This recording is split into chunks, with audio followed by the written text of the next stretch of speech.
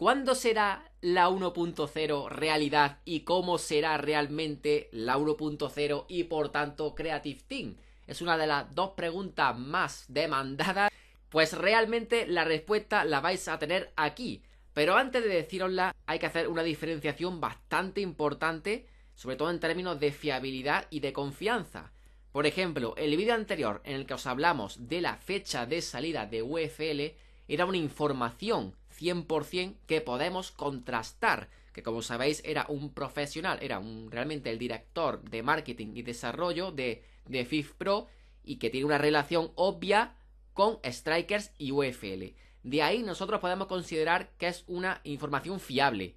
En este caso es distinto, porque esto se trata de una filtración 100%, igual que las que tuvimos en septiembre. Y siempre que quede claro una cosa, ya sabes que yo soy muy escéptico en este tipo de todo lo que sean rumores, filtraciones, yo soy muy desconfiado. Y evidentemente vosotros tenéis que serlo también, o lo diga quien sea, o lo diga yo, quien sea, porque no se puede contrastar, no se puede comprobar. Y ahora os voy a transmitir por qué tengo yo confianza en esta fuente o en la persona en concreto. Pues porque se trata del mismo lugar que no llegó, que Creative Team se retrasaría a primavera. Que 24 horas después, Konami comunicó la famosa noticia fatídica, ¿no? Por tanto, el único enfoque que puedo tener yo de confianza y de fiabilidad es este, ¿vale? Porque fue una información bastante importante que fue real. Por ese motivo yo he decidido darte esta información. Yo no te voy a decir que esto sea real 100%. Ahora bien, si esto se confirma, para mí la fiabilidad de esta fuente o de esta persona es total y absoluta para siempre ya. Pero bueno, en definitiva, dicho esto, ¿vale? Para que quede suficientemente claro de la diferencia que hay entre la información, entre la filtración y en el punto en el que pueda ser escéptico o no. La pregunta del millón, ¿vale? Lo que estáis esperando. Estáis diciendo, cuidado que este ya está alargando el vídeo, efectivamente. Pero es porque quiero que sepáis y tengáis claro todo lo que os quiero comentar, ¿vale? ¿Cuándo sale la 1.0 y por tanto Creative Team? ¿Qué interpretábamos nosotros? ¿Qué especulábamos nosotros? Pues nosotros, evidentemente decía, he dicho 3 veces nosotros, te voy a decir una cuarta vez. Nosotros pensábamos que iba a salir en torno a 20 de marzo, 19 de marzo, cuando finalizase una de las campañas de recompensas, que sería la tercera campaña, en la que todavía estamos expectantes, o digamos, todavía no sabemos cuáles serían, digamos, el tema de recompensas en ese aspecto, ¿no? Pensábamos realmente que sería ahí, cuando finalizase esa tercera campaña, y eso sería en torno al 20 de marzo o por ahí. ¿Saldrá en marzo la 1.0 y Creative Team? La respuesta es no.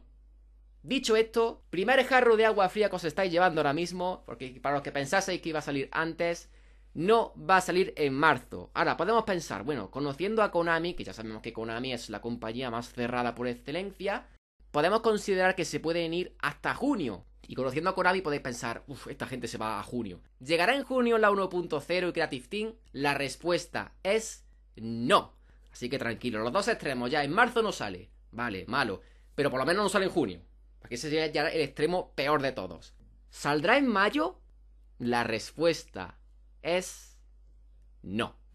Por tanto, si no sale en marzo, y no sale en junio, y no sale en mayo, pues evidentemente no me vais a decir que va a salir en octubre. Sale en abril. La 1.0 y Creative Team saldrá en el mes de abril. Dentro de lo malo, de que no es en marzo, de lo que muchos esperabais, por lo menos no se va más allá, ¿vale? En abril todavía sabéis que está el tema de las competiciones vivas. Por lo menos pueden aprovechar un poquito, pues un par de meses, ¿no? De lo que quede de las competiciones, en definitiva, ¿no? Ahora bien, me imagino que esto no os ha gustado. No os ha gustado porque evidentemente todos esperáis que salga antes, porque es que llevan un montón de meses trabajando en ello. Ahora, el siguiente punto del vídeo, de la noticia, del por qué estáis aquí. ¿Cómo será la 1.0? ¿Seguirá, digamos, alejándose de lo que conocíamos de la saga PES 2021 y tal, y seguirá acercándose un poquito más al tema de los móviles, como está haciendo de base Efootball? ¿Seguirá, digamos, innovando en temas de mecánicas, puliendo problemas de IA, de tal? ¿O por el contrario se acercará más a PES 2021 o será un PES 2022 Season Update? La respuesta es la 1.0 traerá Efootball en un formato híbrido. Será un híbrido entre lo que conocemos ahora de Efootball 2022 y, atención, PES 2021. Lo que está haciendo Konami en todos estos meses que están desarrollando este update están centrándose, lo que están haciendo en definitiva es acercarse lo máximo posible a PES 2021. Y esto digo una cosa, si esto es así, sería como confirmar oficialmente que Efootball 2022, tal como lo conocemos ahora, ha sido un auténtico y rotundo fracaso. Un auténtico fracaso, confirmado oficialmente, ¿vale? Porque al final han tenido que recular. Pero cuidado, yo no sé si esto, sé que a muchos de vosotros os parece bien, o sea, que os parece guay. Van a hacer un híbrido, que eso a mí me parece súper interesante, y ahora voy a hablar un poquito sobre ello. Está claro que como conocíamos a día de hoy el producto, estaba bastante limitado, digamos que tenía bastantes deficiencias en muchos aspectos mecánicos, de respuesta, incluso de IA, sobre todo de IA defensiva. Muchas cositas también del aspecto gráfico, ¿vale? Obviamente, y en PlayStation 4, en la plataforma de PlayStation 4, evidentemente, ahí vosotros estabais un poquito, pues, incluso enfadados, con razón, porque lo que salió ahí fue una auténtica vergüenza. Realmente fue una auténtica vergüenza. A ver, lo que yo espero es que tenga una base de fútbol con ciertas mecánicas que se acerquen a PES 2021. Vamos a ver, y me refiero. Empiezo a pensar o imaginarme que puede que vuelva la presión con el compañero, no lo sé. O algunas mecánicas más, digamos, cercanas a los controles manuales. Por ejemplo, los disparos manuales, los pases manuales, que eso para mí, independientemente de que se acerque o no a PES 21 o que vaya a un, digamos, a un nivel, busque más un poquito la vanguardia, la innovación, mejor dicho, yo considero que esa es una mecánica 100% que debe estar.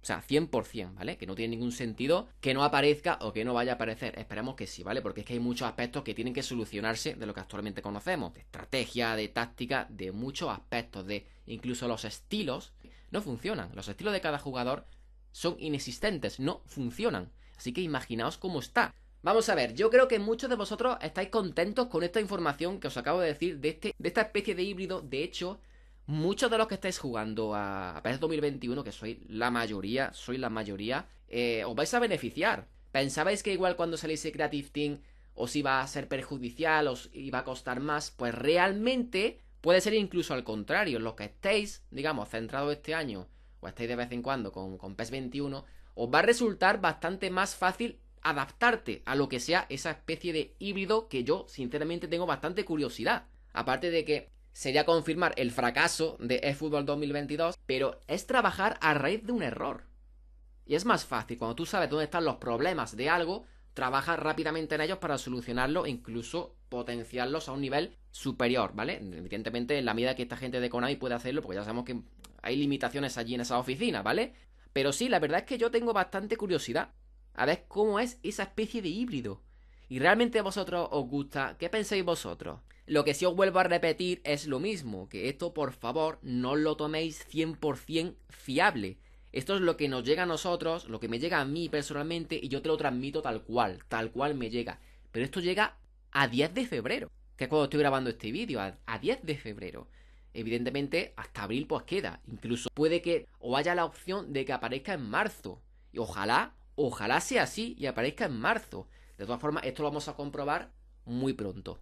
Yo creo que puede que haya una mínima posibilidad, no mínima, yo creo que puede que haya una posibilidad que trabajando a raíz de un error, que ha sido de fútbol, ¿vale? A raíz de un error, bueno, a ver, aunque yo pueda pensar que puede ser un error, yo hablo siempre de manera general, en plan, la crítica mundial, aunque yo pueda considerar que puede tener aspectos potenciales en sus mecánicas y puede ser interesante si se pulen, hablo de que se considera un fracaso a nivel de crítica mundial. Y aunque a ti te parezca bien, aquí hablamos generalizando, para que toda la audiencia general que está viendo este vídeo pues se entere, digamos, para que sea consciente de la repercusión que ha tenido este juego, de críticas y de todo tipo de problemas y de todo tipo de memes y de todo tipo de ridículos, de todo tipo de todo, ¿vale? Que es de sobra conocido. Pero sí es verdad que reconozco que a mí me gustaría, tengo un poquito la expectación, sobre todo es la curiosidad de ver cómo va a ser ese híbrido. Porque cuidado, PES 2021 tiene cosas muy buenas en su jugabilidad. Efootball tiene cosas interesantes con potencial en sus mecánicas. Si eso consiguen hacer un conjunto, una mezcla, un potaje, un refrito. Bueno, no hablamos de refrito, que hemos tenido bastante refrito durante muchos meses, ¿vale? No hablemos de refrito. No os ha gustado, evidentemente, que se retrase hasta abril y que no vaya a salir en marzo, pero os ha gustado que Konami haya reconocido el error que ha sido Efootball 2022, insisto, a nivel global, a nivel general de crítica, a nivel general de jugadores. y haya estado todos estos meses trabajando en acercarlo a PES 2021? ¿Qué pensáis? Vamos a ver cómo queda eso. Os leo los comentarios, nada más, hasta la próxima.